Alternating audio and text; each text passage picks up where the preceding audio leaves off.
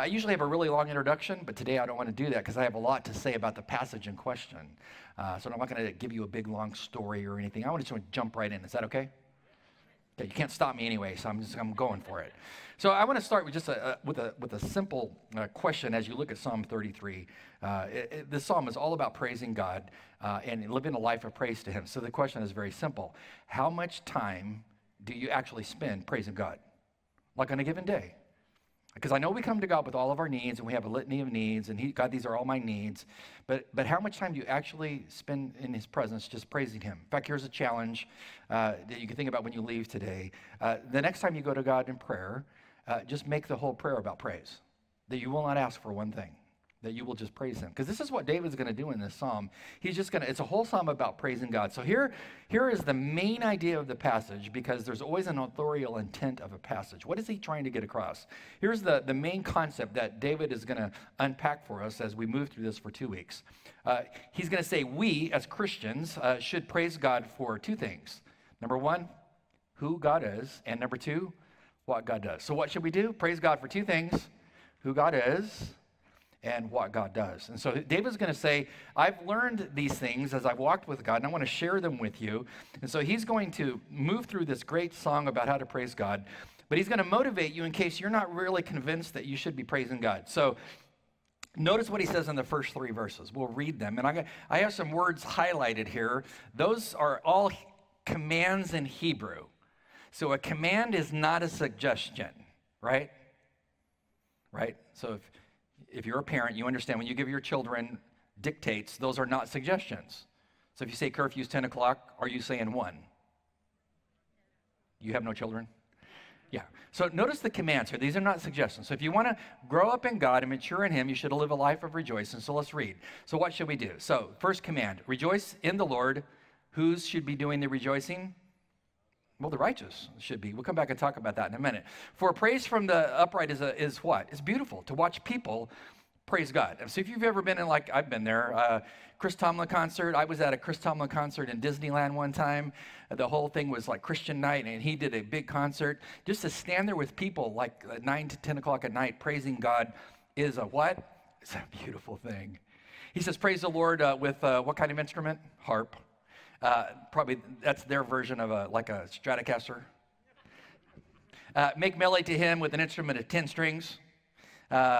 Sing to Him a new song, and play skillfully to Him with a shout of depression, joy. Yeah. Now you have mask on, so I can't see if you're smiling.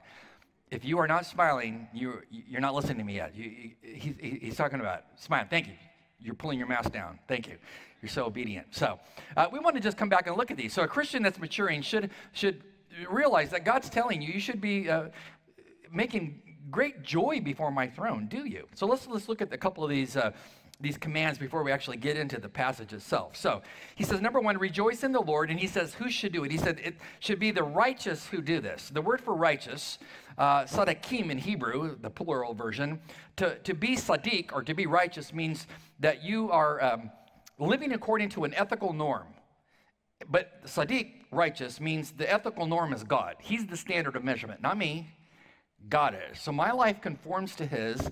As my life conforms to what He says, I am then righteous. Remember that great group, the Righteous Brothers?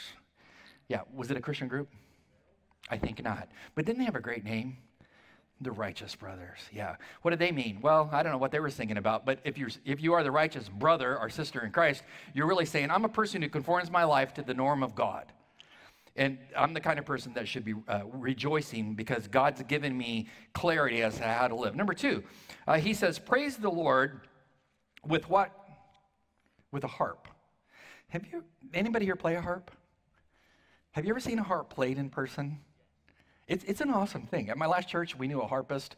So sometimes around Christmas, we would hire her to come play for different venues, and she would haul this huge thing in on a roller and set it all up, and it was just beautiful. I would sit and watch her and think, how do you do that?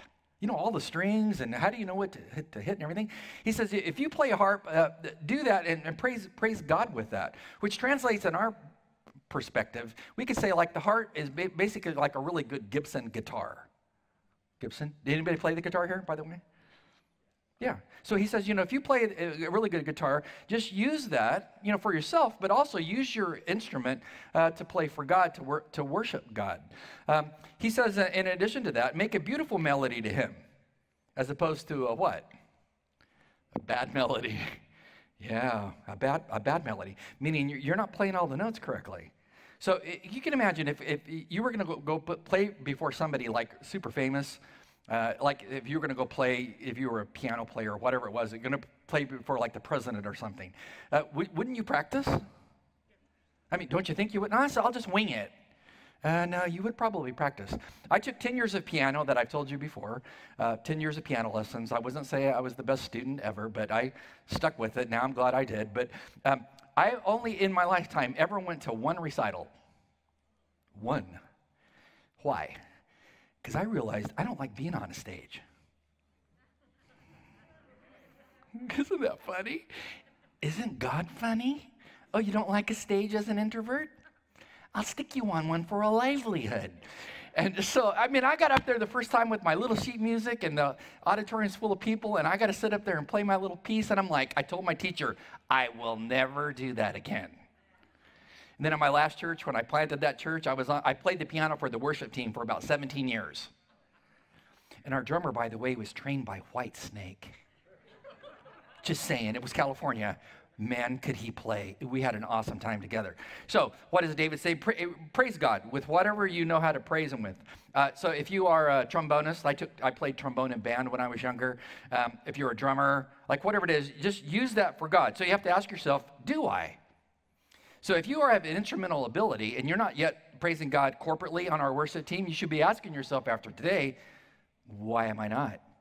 And you can't say, well, I just don't like going on the stage. Neither do I. But then God has a sense of humor, does he not? He's not going to stick you on a stage. Maybe he wants you to praise him with your instrument. Think about it. He says, sing to him a new song. So imagine, this was several thousand years ago. So David wrote this song, wrote the lyrics, wrote the music. They sang it. So back then, this was a new song. And the people at the temple could have said, no, we like the old hymns. We don't want David, not this new song. He said, no, this is a good one. Now this is a really old song, and we're still working on it. But from our day and age, it means that there's old songs that used to be new songs, and now they've been replaced many times over. Because we remember all the old songs, right? Like Pass It On. It only takes a spark to get a fire going. Remember that song? All those kinds of songs. Give me oil in my lamp. Do you remember these songs? And your kids are going, where are you from? What are these? What is this? Those things, those songs are like long gone. But he says, occasionally give God a new song. And so our worship team does a great job giving you the old songs. And then sometimes there's a new song, and it's like, great. Use that to praise God with. And then I like the last part. He says, play skillfully with a shout of joy. Play skillfully. So it means, why does our worship team practice so much? Because they want to do, this is for God. Who would want to say, well, we're not going to play skillfully, and God he'll just deal with it? No. You want to give God your best. So 5 commands he's telling you as a Christian, as you grow up in your relationship with God, you should know that rejoicing before God is a major thing. So if I'm called to do this, and it's not a suggestion, it's a command, how do I do it? Well, that's what he's going to tell you. He's going to tell you how to do it. 2 things he says you should do. Praise him, God, for his person. Well, who is he? Well, he tells you who he is. Rejoice in who? Who? The Lord. And he says this 2 times. Verse 2, praise the Lord with the harp. Now, capital L-O-R-D. It's all capitalized. That's not Adonai, Lord. This is Yahweh, Lord. This is woven throughout this passage. He refers to God by this name. This is by divine inspiration. Why did he pick that name? We've talked about this before. This is one of David's main names when he writes songs for the Lord. So who is the Lord? This is Yahweh. This is the eternal God. This is the God who is outside of time and space, who created time and space. This is a God who's outside of cause and effect, who made all things by the word of his mouth. It's that God. This is the God of Exodus 3:14 when Moses told God at the burning bush, I need a name. What is your name when I go to Israel? And God said, my name is simple. It's I am. See, God is always in a state of existence. So David says, when you think about praising God, remember the kind of God you're praising. You're praising God who is so great, he created all things in the cosmos that are seen and unseen. He's so powerful. What does that pragmatically mean to me? Well, think about Isaiah 43, verse 2. God says this through the pen of Isaiah. He says, he's speaking to Israel. He says, when you pass through the waters he's speaking of judgment, he says, I will be with you. And through the rivers, they shall not overflow you. When you walk through the fire, you shall not be burned, nor will the flame scorch you. God says, no matter what happens in your life, since I'm the I am, I'll never check out. I'll never look at your life and go, oh, I totally missed that. Or I was looking the other way. He will never do it. He says, no matter the rivers, the water, the affliction, no matter what, I'll be with you. Last week ago Friday, I had a surgery, cancer surgery on my head. So I think it's the 8th one that I've had, those kinds of surgeries. So I was in there for 7 hours a week ago Friday. So I got to know the surgeon really well, a young lady from San Francisco. She's new here. And I'm from California, she's from California. So we connected immediately and began to talk about all kinds of things. And then she wanted to know, what do you do for a living? I'm a gardener. No. I pastor a church. And she's like, oh, that's interesting. So I'm going to hang out with her for 7 hours as she's doing a couple different surgeries on my temple. And so when she found out who I was, this opened a huge door. So as she's working on me all throughout the day, she's asking me all kinds of questions. What kind of Bible do you use? What translation do you use? This is the translation I use. Blah, blah, blah. I mean, we're just, And at one point she goes, man, I could just talk to you all day and ask you questions. This is awesome. And I'm like, well, pay attention to what you're doing, but... so God's taking me through deep water, and it's not fun going in there, but it's like, okay, this is God's with me in the deep water, and things are good. But later in the day, when she's finally finished and she's going to suture everything closed, I got my mask on, I can hardly breathe. They have gauze all around my head, I can't see. They have a surgical light over my face so that I'm not blinded. And this is why she asked me while she's sewing me up. She's sewing and pulling my head all these different directions, and she says to me, I was just kind of wondering, my next question is, what do you think about transgenderism? What do you do at that point? I'm like, well, funny you would ask that. She's like, why? Well, I wrote a 400-page dissertation on that for my doctoral degree. She stopped sewing at that point. She's like, you are kidding me. No. So I said, which do you want? You want the long version or the short version? Unbelievable. What was I doing there? God put me there.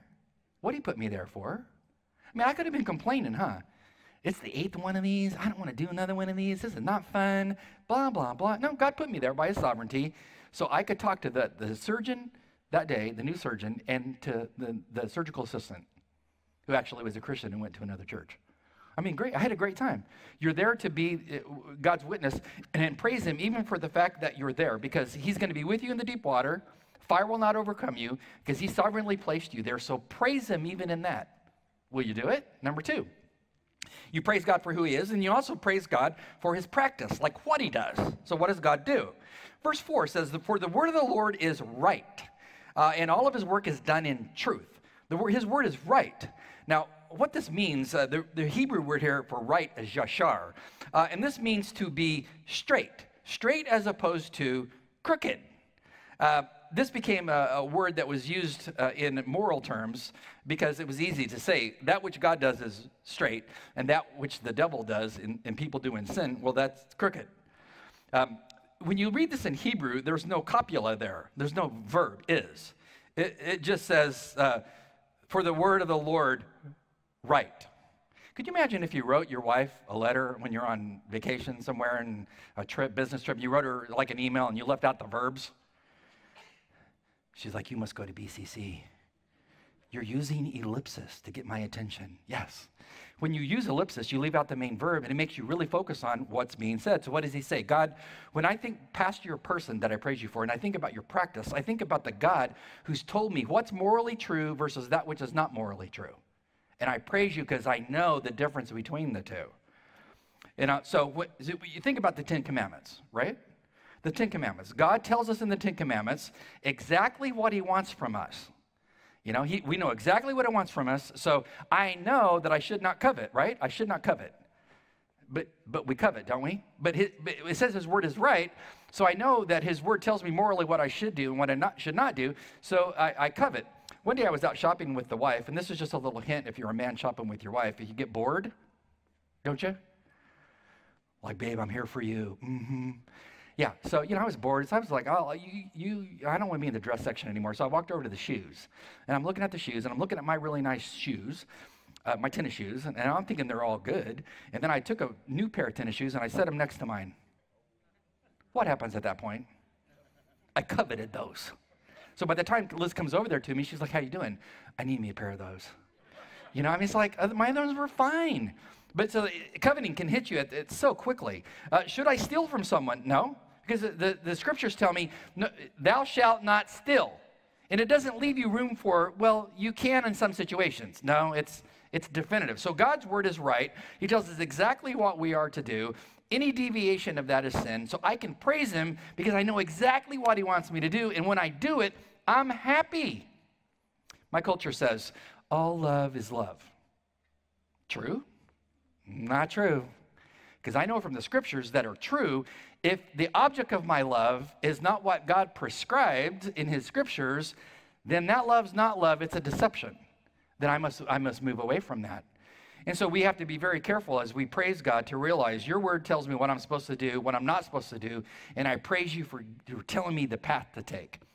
I don't know how you feel about IKEA. Do you like IKEA? Not that I work for them. Have you ever purchased anything from IKEA? Yeah. Well, it's a staff joke that Marty's, you know, he's not pro IKEA. I bit the dust the other day. I really did. I had a section in my, we have like a craft room added onto the back of the house. Really nice, vaulted ceiling, really pretty. And there was a section in there that was just shelving.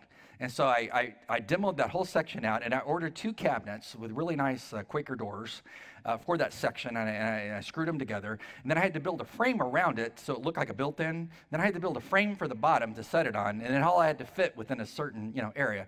So that was my weekend project after I had surgery. That was fun.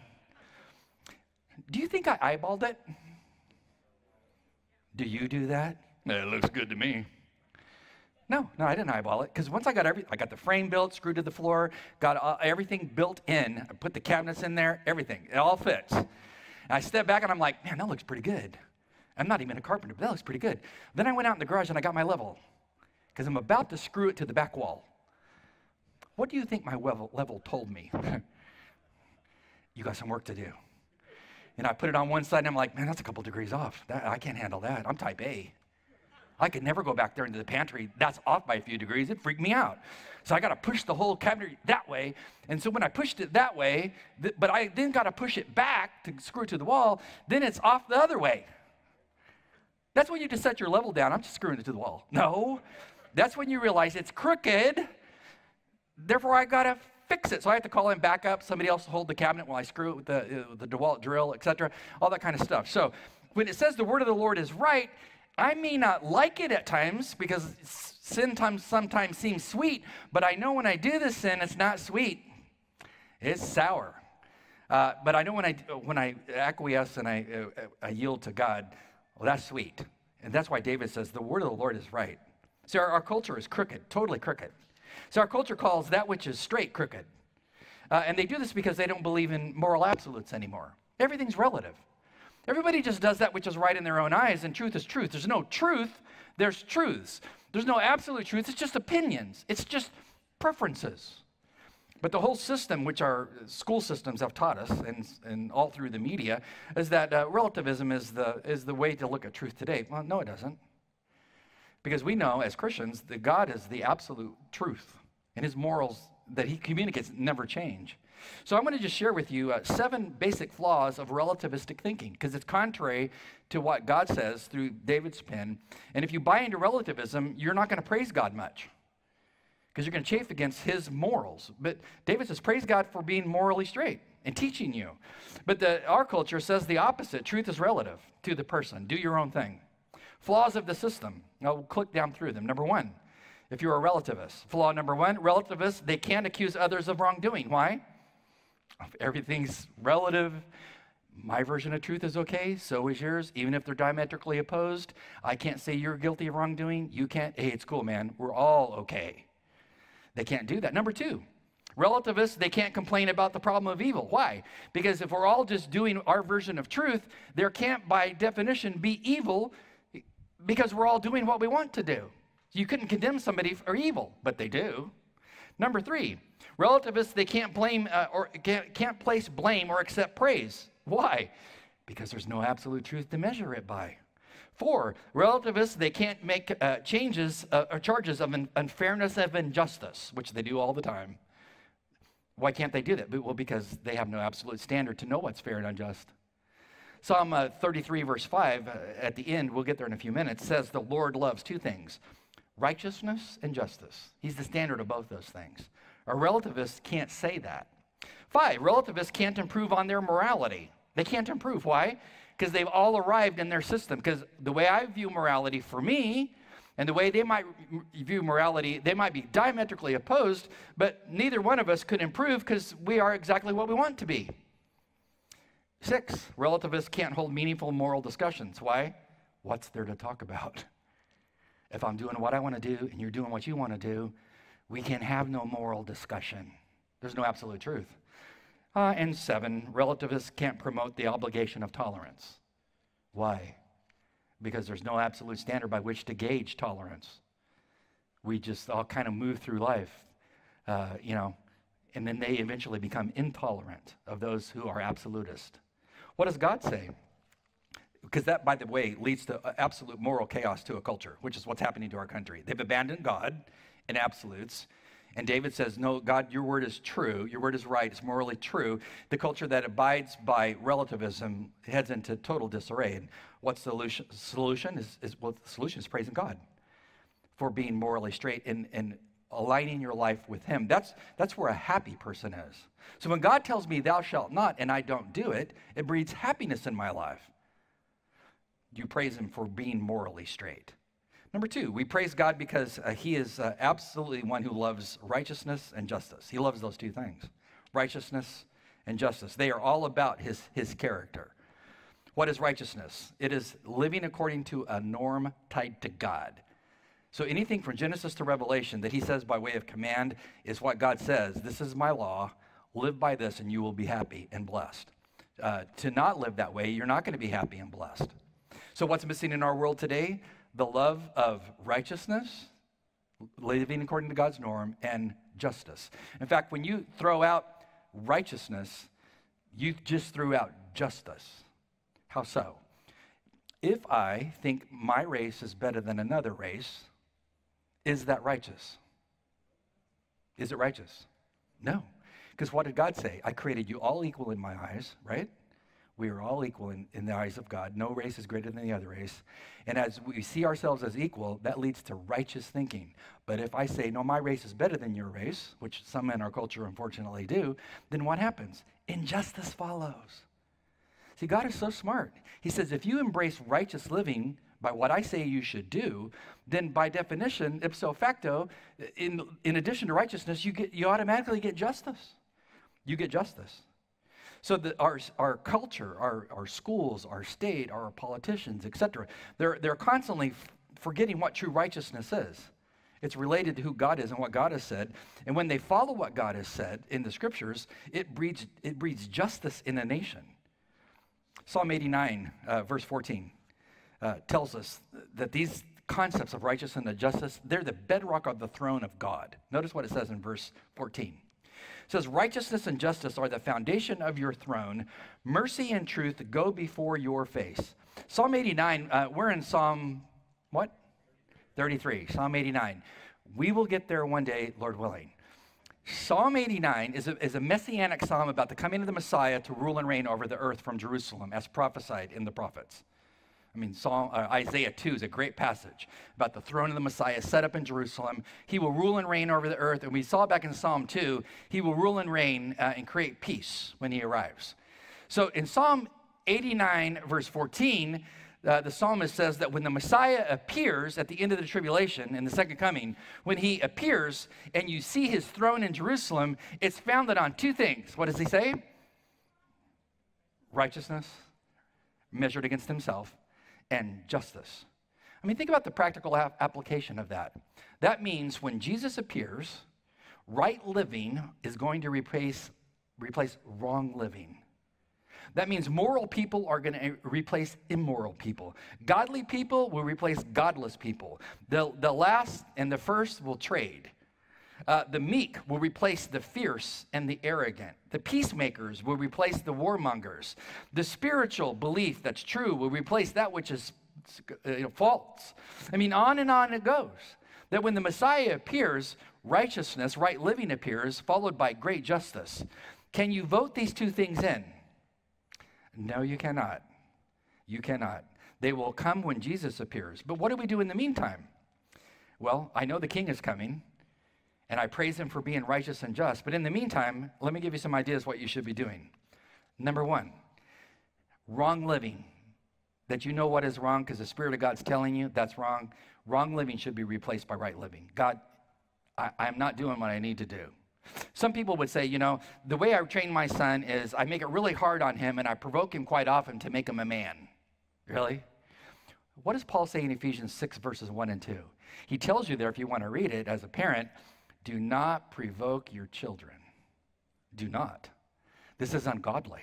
And so when the Spirit of God taps you on the shoulder, when you hear the word, the right way to go, and you acquiesce to that, then you just traded wrong living for right living, and God's face shines upon you.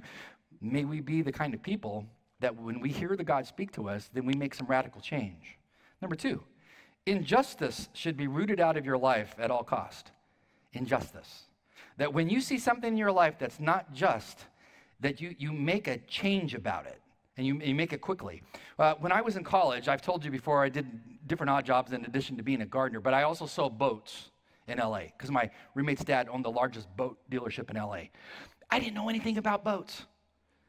I was like 19 years old, and my roommate came to me when we were sophomores, and he said, hey, you want to make some good money? And we'll train you how to sell boats. And we're here, read all these books, and great commissions. I'm like, great. And so I was sitting there selling boats, having never driven one. I knew all the specs about, how fast they would sink, how great the engine was, etc. I knew all the specs. But I also understood that this was before computers. When you were selling one and you were the thing was, if you got the person into the boat, you could usually close the deal. Don't you like the leather, feel the teak wood, etc. Can't you imagine yourself behind this, etc. So you would go into the back room. There was a filing system of all the boats that we had, a couple acres of boats, and you could pull out the boat in question, and you could see how much the dealership was into that boat. And then you could then calculate what kind of commission that you wanted on that. I work with a bunch of non-Christian people. Believe me, they had a lot of liberty with the percentages they made. I didn't function like that because I'm not into injustice. So what I did as a Christian there is I just started telling them the truth. This is interesting. These guys, I'm like 19. These guys are like 40 years old, these salesmen. And so pretty soon, out back, we had all these old boats. No one would sell them because they didn't like the commission. I sold like almost all the old boats because they were like, I want a bigger commission on the boats up front. And I'm like, well, what about the ones around the side? So I just started selling each one of them. And I would tell the people, well, if you take that at Newport Beach, you might last on the ocean about 1 hour. Don't take it in the ocean. Take it to a lake. It's a little better. So I would tell them all the specs, and so I started selling all the old boats. So one day, I was sitting in the showroom with all the big boats, and it was my up. So your up means it's your turn. Whoever comes in next, you're on. So we're all sitting there, salesmen in our chairs. Guy pulls up in a black turbo Carrera. I'm thinking, whoa. If you're a salesman, what are you thinking? Cha-ching, I'm going to be able to pay tuition off this semester. So the guy pulls in black turbo Carrera, gets out in a suit, comes in, and the other salesmen look at me and they're like, Marty, it's your turn. I'm like, praise God. I am closing this deal. So the guy came in and started talking to him. We got huge, deep sea boats in the showroom. And you close one of those things, and it will pay for tuition off for the whole year. I'm like, oh, this is awesome. And so I start talking to this guy, and I'm telling him all about one of our big boats, and I'm thinking, he could totally afford this. He says, great. And then the guy looked at me as we were inside the boat talking, and this is what he asked me. He goes, "Hey, young man, do you do this for a living?" No. What do you think his next question was? "What do you do?" "Well, I'm a student." "Where are you a student?" This guy was the DA of LA. That's who he was. I'm like scared to death after he told me who he was.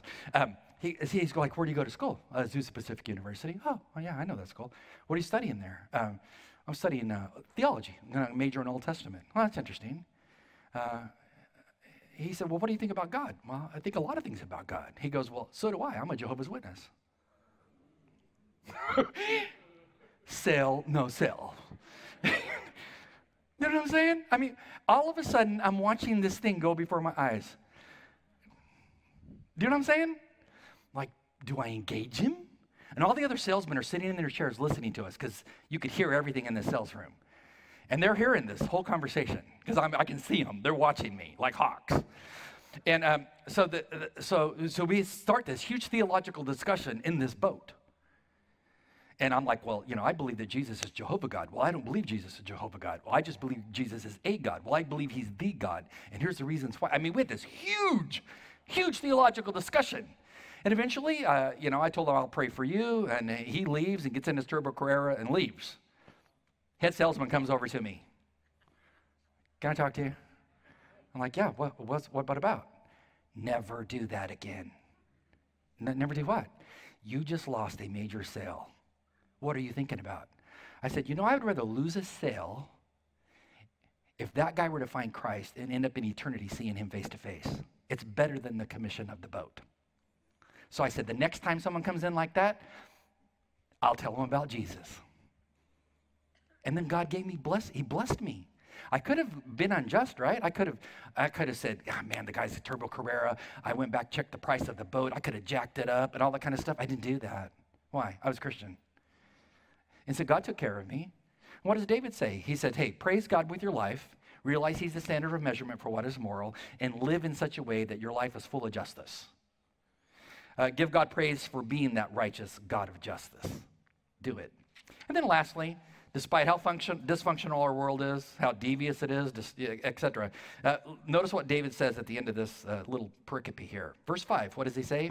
He says, the earth is full of what?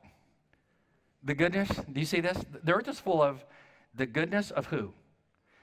L-O-R-D, Yahweh, the eternal God. The earth is full.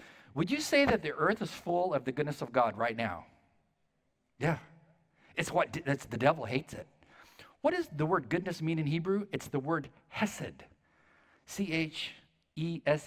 What does it mean? It means loyal love. It means you cannot break my grip of love on you. It means no matter what happens, I will not fail to love you. So no matter how dysfunctional my society becomes, rejecting God and his norm of morality, I know that woven through the thread of my culture is the loyal love of God, that he will never let us go as his people. Remember the old song, "His Eye's on the Sparrow"? Truly it is. His eye is always, if his eye's on a little sparrow, his eye most certainly is on you, because Jesus said, "Are you not worth much more than they?" That's the loyal love of Christ.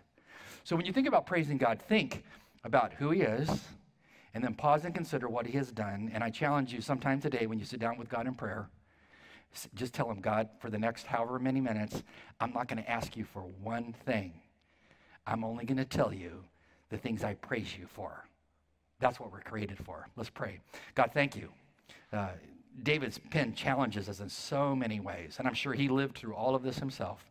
He's just sharing with us from a life full of praising you. Might we learn from him to be specific when we praise you, and may our lives reflect who you are, and may we not be afraid of who you are, but relish every moment the fact that you are with us in all aspects of life, and we are called to be those who reflect your image to those about us in a joyous way. Amen.